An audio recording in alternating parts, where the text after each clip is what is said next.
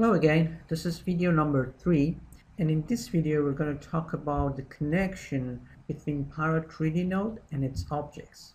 From now on we use the term of array members instead of objects because it's not an object that always being arrayed. It's sometimes, let's say, if you're using parametric tools to create a parametric shape or parametric mesh, it's the vertices that is being stored in parametric node.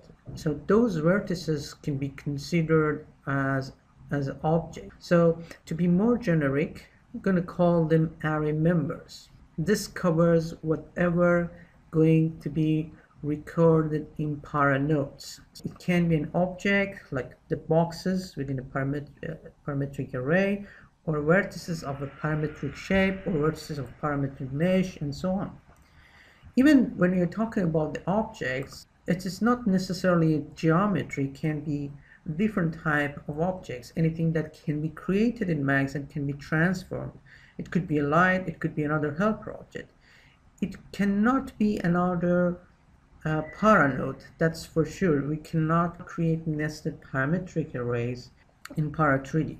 Now I'm going to explain that how these array members are stored in para3d node. No matter what kind of para node you create, para always store the information of the members in a three-dimensional array, like what you see in here.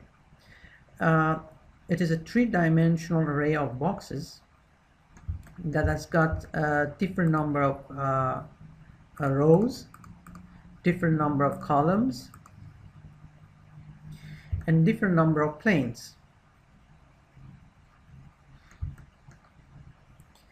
This structure helps us to access to each individual member within that structure using three identifier number, which we call them indexes.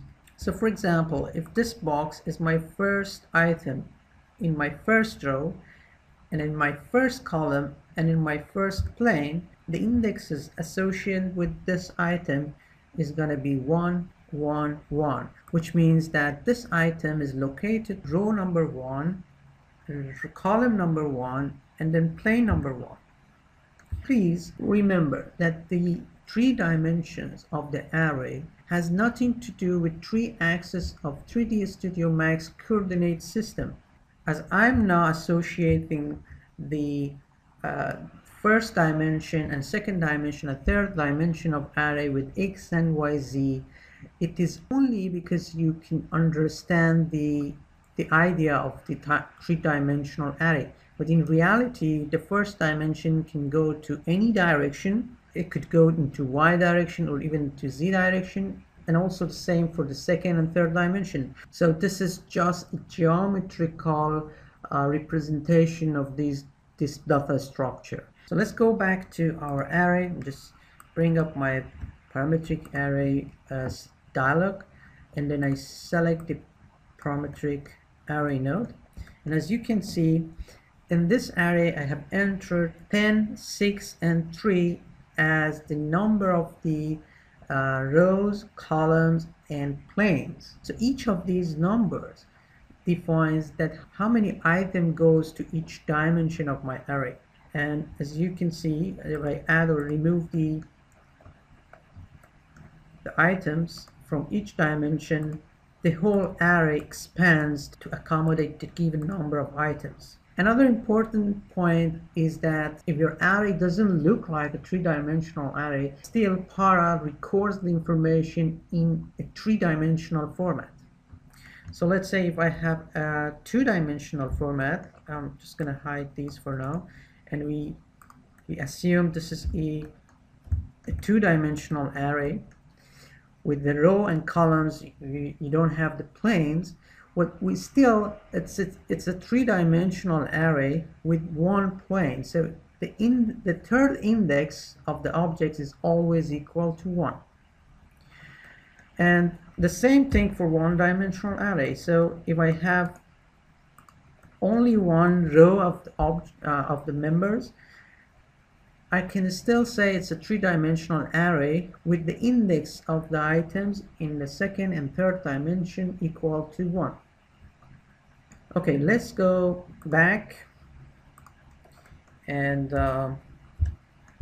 you can access to each item by calling their indexes. For example, if I pick this box in here, I can see it is located in second plane of my array, and in 1, 2, 3, third row of that plane, and 1, 2, 3, 4, 5, and then also it's a fifth item in the row. So I could say this item has got the indexes 5 for the first dimension, 3 for the second dimension, and 2 for third dimension.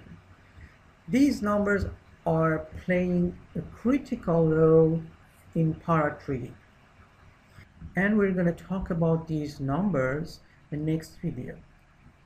Thanks for watching, and bye for now.